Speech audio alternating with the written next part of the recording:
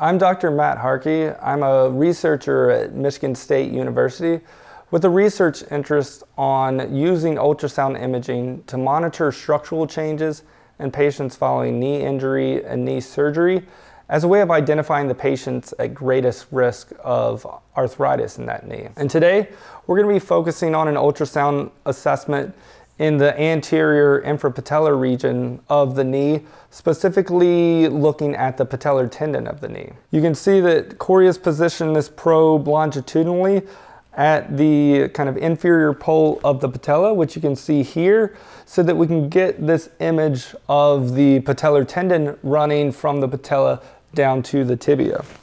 And once we place that probe kind of on the middle portion of the knee there, Corey will then kind of move it medially and laterally to kind of identify that middle portion of the tendon where we get kind of the brightest borders superiorly against the overlying fat in front of the knee, as well as deep where it's bordering the Hoffa's fat pad below there. And once we have our image, you can see one way to kind of assess this tendon is to measure the thickness of this tendon. Traditionally, this is a very difficult task because you then have to take the image, export it out, and then do kind of your fine thickness measurements of that tendon.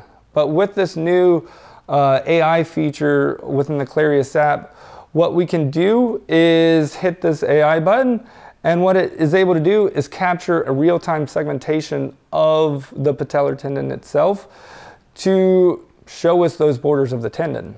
And once we kind of freeze that image, what the program automatically does is measures the thickest portion of that tendon, so that while we are assessing the participants in real time, we're able to automatically both segment and get a thickness measurement of that structure.